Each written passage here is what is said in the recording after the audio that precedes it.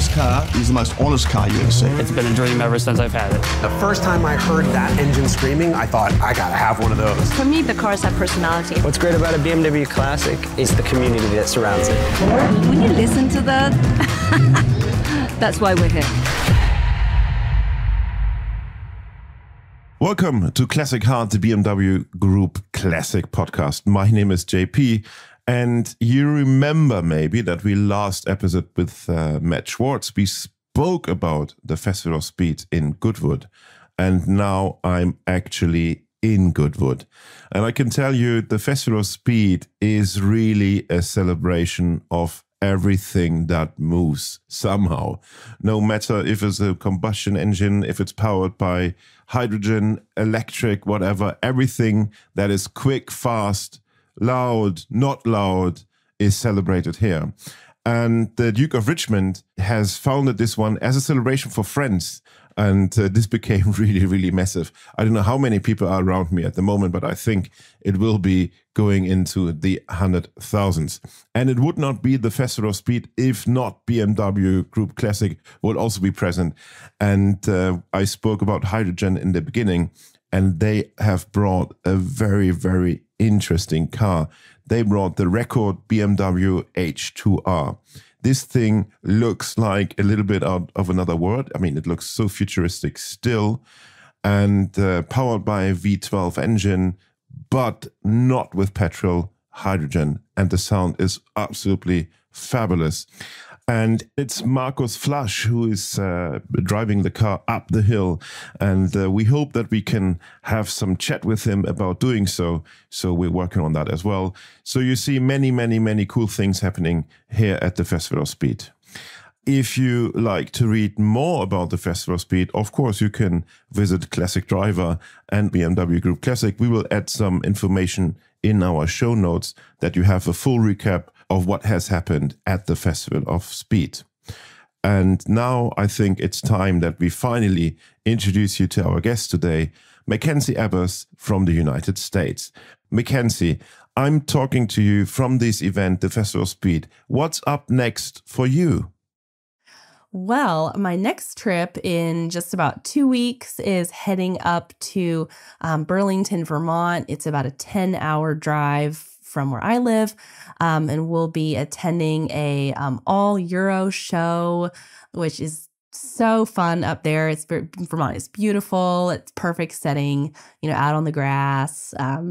And I'll be bringing my E30, trailering it all the way up there. So always an adventure when you're traveling that far with a truck and trailer and all the things. So very excited. That sounds absolutely fantastic. How do you choose the shows you're going to or you're visiting? Are there as many Eurocar shows as I would assume in the US, or how do you choose? There are actually quite a few. So for the most part, you find out about them like on social media. People are just talking about, I'm looking forward to this show. And I love that the East Coast particularly is very connected in that, we're traveling all the way up north for shows. We also travel to Florida for shows, or we travel to the South, traveling to Georgia and Tennessee, and all of our other friends who live in other areas too are also traveling for those shows. And so it's a really fun dynamic.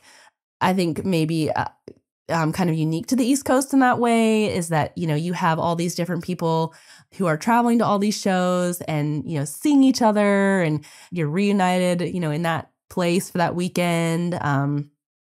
I think primarily we're choosing kind of what you would say more quote unquote stance shows. Yeah. But there have been a couple, some classic shows. We did, when we lived in Washington, did go to Monterey Car Week. And Legends of the Autobahn was so much fun. Yeah, Legends of the Autobahn, so cool. Oh, that is one of my favorites.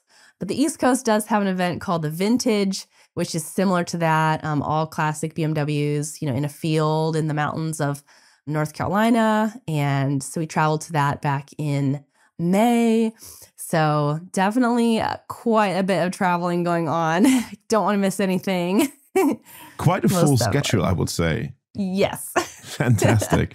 Yes. But how did it all start? Mackenzie, you told me you don't have any background with classic cars, neither your husband. Only 10 years ago, you suddenly fell in love with classic BMWs. How did that all happen? I think that the allure comes from my love of old things. I've always, been interested just in like 70s and 80s culture, music from that time period, the styles, and even branching not just from cars, but, fashion. I love old homes, just really. So I've kind of always been that way. And so that really fun, retro, classic, boxy look of the E30, I think just something about it without even really knowing anything about them at the time just really struck with me. And him too, he was like, oh yeah, we should definitely get one of those. So just one of those funny things where it just kind of fell into my lap in a way and, been going downhill or uphill, whatever you want to call it from there with buying more of them. So what is the actual status of number of cars in the Ebbers household? So we have our two main E30s. They're both 89 325i's. We also have my 1988 528E. That is my daily driver. His daily driver is a 1985 735i. And we also have a 1971 2002. And a couple of other Project E30s that are sitting around not running right now. So... But I mean, as it goes. Yeah, Mackenzie, seriously, you can't have any other hobbies then with maintaining all that cars. Oh, you are not wrong. So You're not wrong. You spoke about you like old things. So what is the fascination of old things? I think I love that these old things, that, like I said, whether that's a house, a car, an old camera, whatever it might be, I love that they had a whole life before me.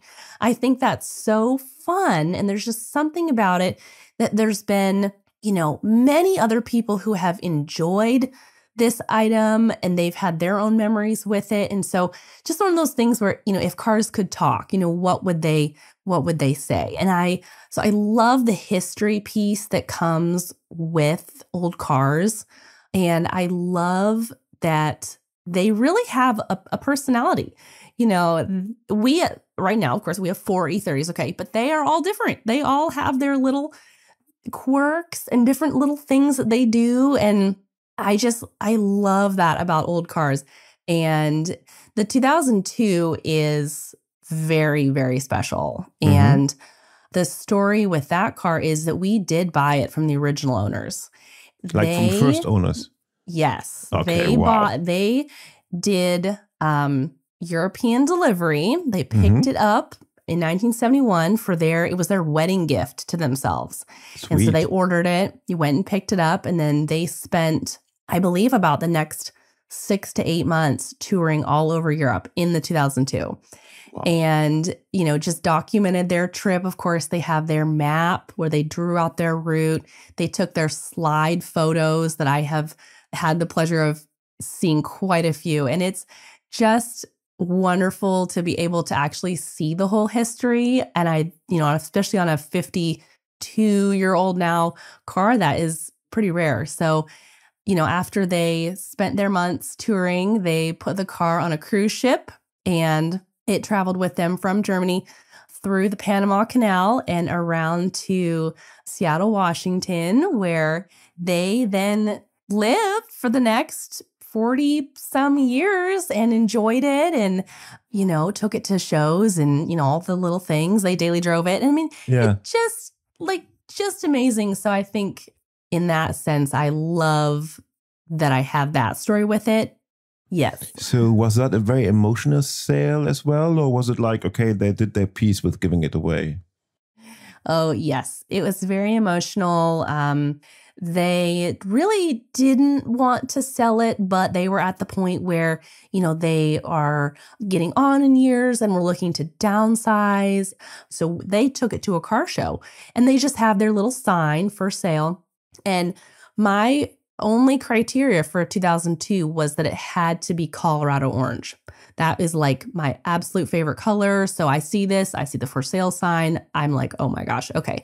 And we start talking to the owners and they could tell how excited I was particularly, but just they could tell of our real, love and passion for the cars. And I think that they told us that they felt good about selling it to us, even though they didn't really want to sell it, but they felt good. So, I think if you listen to us, lovely couple that sold the car to Mackenzie, it is in very, very good hands. So I can assure you, because if you look at the Instagram, you see there's a lot of love, especially for BMWs. Yes, absolutely. Mackenzie, you in the beginning, you said that you like more in terms of you're interested in like the design of the 80s. And is that because that's, and I try to be very polite now, is that because you're far too young to experience the 80s? Yes. A little too young, born in the 90s. Of course, obviously. Yes. So, for sure. So what is the fascination from even a period you haven't never experienced when it was real, in a sense? Right. Well, and I think, and we can kind of say like 70s, 80s would be. Yes, we have to include the 2002, obviously. Right, because the 70s, there is just something I love about the colors that were popular. Orange, obviously. The colors and just the fashion was so fun and playful. And you could really see that translated into automobile culture as well. There were these, fun vehicles and fun colors. And, architecture of that time was interesting. And so I think from, I am also a creative person who loves to design and things like that. And so I think that really kind of, tugs to me. Something about it I just find so fascinating. And now a random question that might be, but let me later on explain where it leads to. Are there any pets around your house? So me and my husband are both very allergic to particularly dogs and cats. So we had not had any pets or anything. However, about a year ago, this little kitty started coming around and, obviously looked like maybe she'd been abandoned or something. And so, of course, we had to start feeding her. And now she's absolutely our pet. So, but she mostly lives outside. We're still so allergic, but yes. Very good. So the perfect fit. So now the question why I'm asking is actually because I was wondering if there's a connection for those who might not have pets, but taking care of something. Do you see a relation between having a pet or having a car if you really love your car? Absolutely. I always joke that the cars are like our children / pets, and that because we don't have children. And so I always joke that they are, and they keep us plenty busy that I don't need to add anything else. So I am so attached to all of them that they are definitely like my little pets. Yeah. Mackenzie, your cars are not necessarily in delivery setup, if I may say so. Not anymore. And not anymore. So what does it mean to you? First of all, let's speak about the personalization and the creativity you put around the car. So what did you change on your E30? So my E30 just, and to back up from when we, were first chatting about the E30s, I originally got it because my husband had his. And I said, okay, I love this car. This is so much fun. I want my own. And so, went out and started searching for one and found this car, just completely stock, never a modification done, but it had just been fully repainted. I think just a few months before I got it. So it looked just beautiful. I mean, it's just beautiful. And I remember we drove it home and I give it like its first bath, and cleaning it all up and everything. What you do. And and I just had this kind of moment where I was like, I think this car is really special. And it was just kind of a funny thing.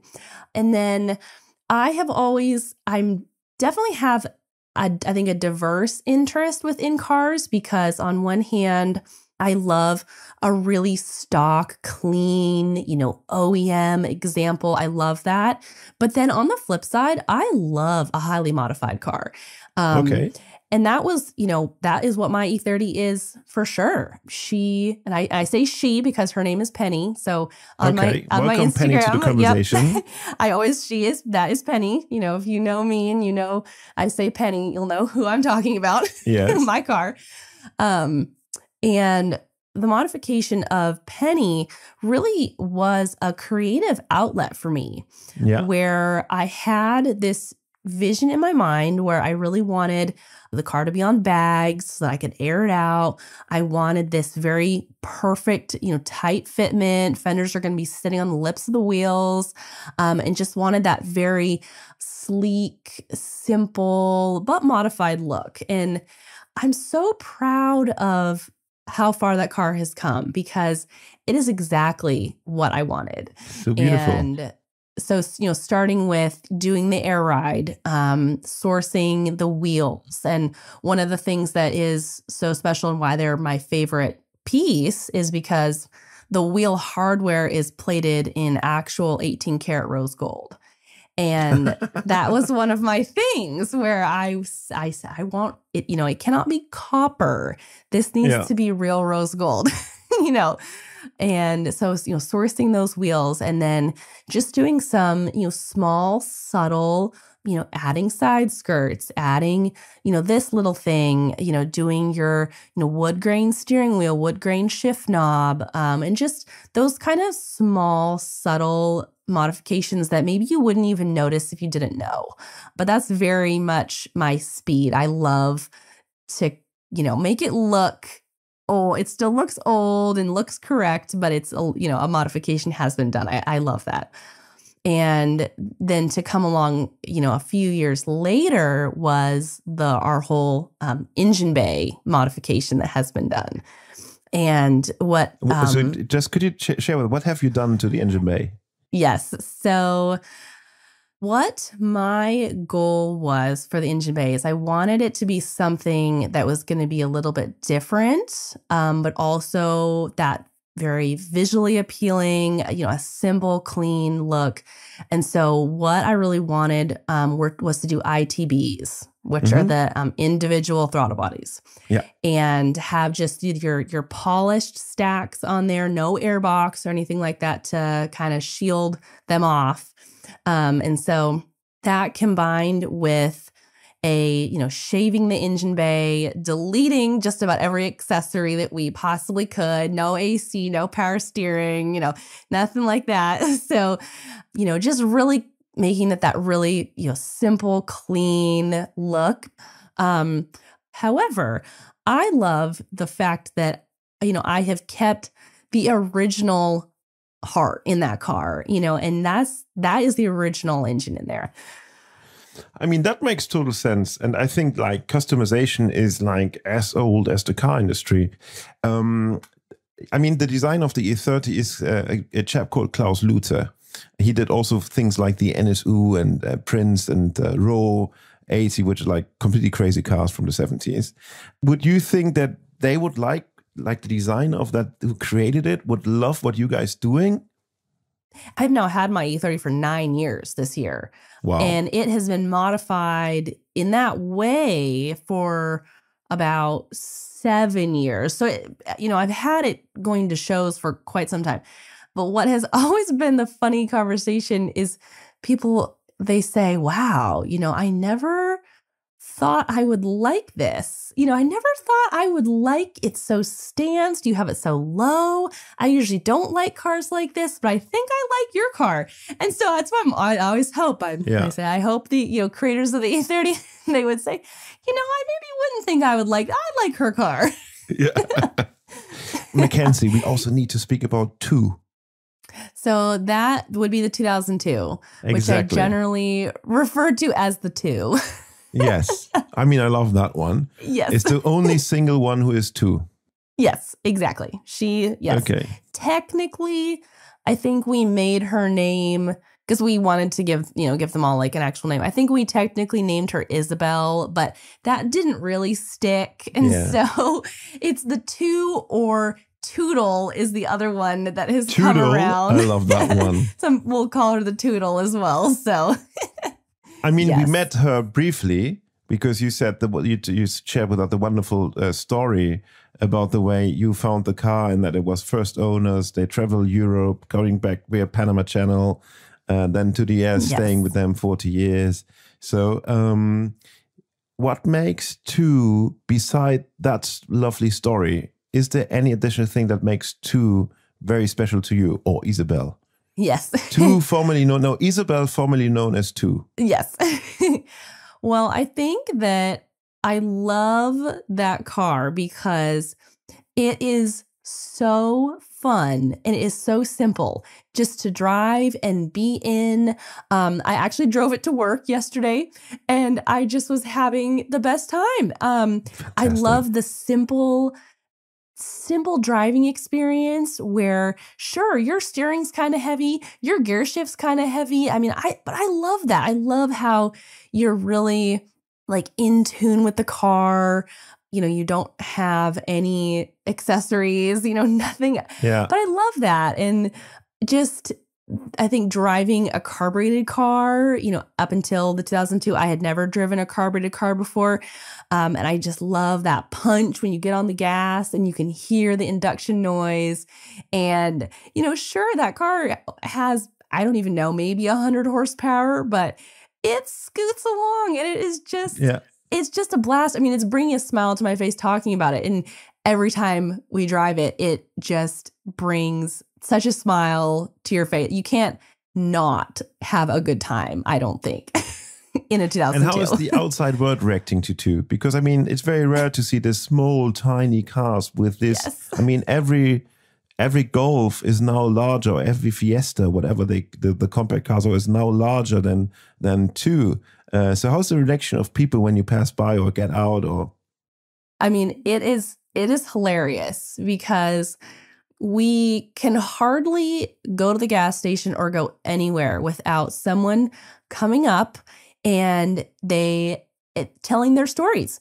And it is just, it's just the cutest thing because, it's almost like people, they're having just their normal day, whatever's going on, and they see the 2002, oh my gosh, brings back some memory. It's my dad had one, my mom had one, my uncle, or this was my first car that I bought. I've had 5 of these over my life. They're pulling over to, tell me a story about how, this man, he's stationed in Germany in the 70s and him and his friends are riding around in 2002 and just the best stuff. I mean, it's never ending. I really love it. It's just a fun, I think, unique, particularly to the 2002. People, of course, love to see the other cars and they'll say, wow, that's really cool. But it does not bring those nostalgic memories in the way the 2002 does. I could imagine. Yeah, it's really funny. I'm surprised that, actually it's not fair to say that, but normally would think that America is the non-stick, non-shift car market. So where did you learn to drive a stick? Well, when I was 16, my dad tried to teach me how to drive a stick. And at the time, I was just not having it. So, sometimes when it's like your parent trying to teach you something and then it just stresses you out too much. So I gave up at that time. And then my E28 that I daily drive originally was an automatic. And that was fine, whatever. And then we were on our way to a car show. It was a very hot day. And suddenly the car starts slipping in and out of gear. And we're about 3 hours from home at this point. Yeah. I have our friends in the car with us. And guess what? That automatic transmission went out. And Bye-bye. so that prompted us then, we were like, okay, we're obviously not going to go ahead and put another auto into it. We're going to manual swap it. So, went ahead and did that. And then I said, okay, well, this is my daily car. I better make sure I can now drive my daily car. So I had no choice but to, face it. And you're just, oh my gosh, we lived in Seattle at the time too. It's very hilly in Seattle. So doing the hill starts was terrifying. I was so scared to do a hill start. Yeah, I mean, it's still for me, seriously. Yes. Then I had no choice. And then, been daily driving that car since then. So I just daily drive a manual car, which is super fun. Yeah. But yeah, definitely more unusual for the US. Absolutely. Because I remember friends of my parents, now friends of my parents ages ago. And he was American. He always drove stick and left the car open in Washington, D.C. And I remember that my father was asking, do you don't lock the car? I thought, no one can steal it. It's a shift. It's a stick. No one can drive it. Do you think you will, or did it already happen? Did two get the Mackenzie treatment or? So because of the history with that car and just how, special the story is and how special the car is, because those previous owners just kept it completely OEM, no modifications other than just putting a different air filter on. I want to keep it as much like that as possible, with the exception of maybe some fun little BBS RSs on there too, because that's kind of my shtick, maybe put those on there. We have some side draft carburetors that think about putting on. So just like some little things. I don't want to do too much. Usually I would be like, oh yeah, I'm going to do all these things. But she's just so special. So I would feel a little bad, I think, for that car. Yeah, I think it's fair to say that with that very particular story, Isabella, formerly known as 2, or the other way around, 2, formerly known as Isabella, deserves only slight Mackenzie nation, I would say. Yes, I would agree with that. Did you ever drive in Europe? I have been to Europe several times. And when me and my husband got married in 2018, we actually made our honeymoon in Europe for about 3 weeks. Yes. And we did visit BMW Classic. Obviously. And that was, what goes without saying, that was my absolute highlight. Yeah. And I believe, is it Benny Foss, yes. Yes. Big kudos to Benny. He is the mastermind of connecting the global world with the BMW Group Classic. And he was just so wonderful. He took us back, gave us a tour, was giving us all these really fun, historical bits on all the cars. Of course, I love all, these weird color combinations, all this stuff. Yes. And, just had the best time, doing that for the day. And I've always, I loved BMW Classic before that, but then getting to actually go see the facilities, see, the collection that was there at that time. That's why this opportunity is even that much more special because, 5 years later, I feel so honored to, be able to be a part of it as well, just because I love you guys. So I love it. That's very nice. And now we can do a big favor to Benny. So everyone who wants to visit the BMW Group Classic, Benny is sure doing some tours. Not. No, because he has a different other job. So don't take us too serious. It's just a joke. And Benny will have been shocked by listening to this because he just see his Instagram and email mailbox flowing over from requests. Yeah. No, so please, maybe don't put that in. Exactly. Please don't do this. It was just a joke to shock Benny. Mackenzie, before we come to the end of our conversation, I would like to start a sentence and you finish the sentence, okay? Okay. A perfect Sunday to me is driving to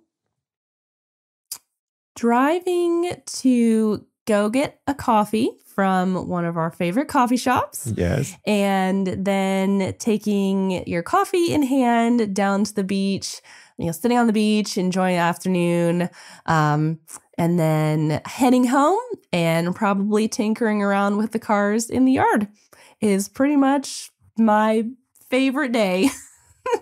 And that does happen all the time. So yes. I wish for you that it will happen very often, actually. So the next one is, it's not right that Virginia is not a car paradise because. Yeah, I mean, Virginia is definitely good for cars if you're in particularly the Washington, D.C. area. If you're here, the roads are really bad. It's not the best for driving. Oh my gosh. Okay, Mr. or Mrs. Governor of Virginia, you have a dedicated voter. So Seattle was a very good place for classic cars. This part of Virginia, maybe not so much. So usually we have to travel a little bit to get some get some good activities going on with other people. So my favorite beach in Norfolk is going to the ocean front, which would be the ocean side. That is my absolute favorite. Mackenzie, unfortunately, we have to come to an end. It's horrible. It is, but this has been so much fun, though. Likewise, Mackenzie. And for all those who would like to learn more about Mackenzie's BMWs, you should follow her Instagram. You will find all the information in our show notes, as well as mentioned in the beginning, all the info and the recap of this year's Goodwood Festival of Speed. And as always, we as the whole team of the Classic Heart podcast would highly appreciate if you leave us a 5-star rating and do not forget to subscribe. So everyone, thank you. And Mackenzie, especially thank you. Thank you so much.